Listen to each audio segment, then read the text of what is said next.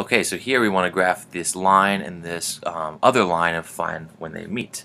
So here, what I'm going to do is, the second line, we have a slope of -2 and a y-intercept of -1.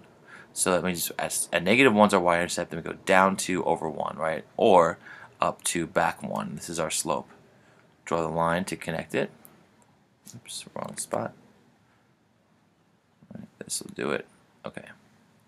So here is the second line they give us. Y is equal to -2x, right?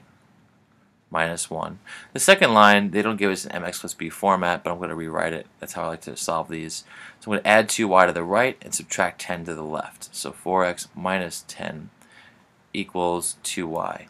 But I don't know what 1y is, so divide everything by 2. Y equals 2x minus 5. Sorry, this pen's not working very well. 2x minus 5.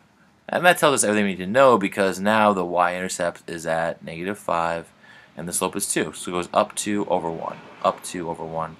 And you could see that they're going to cross at 1, -3. So that's the answer. And you can plug in 1 for x to check. If you plug in 1 for x in both of them, y would be equal to -3, and that's the answer. So you just want to label this. So with these, you just graph the lines and find when they meet, and if that doesn't help you can use the calculator, graph them, and then hit second trace, and you'll find they intersect.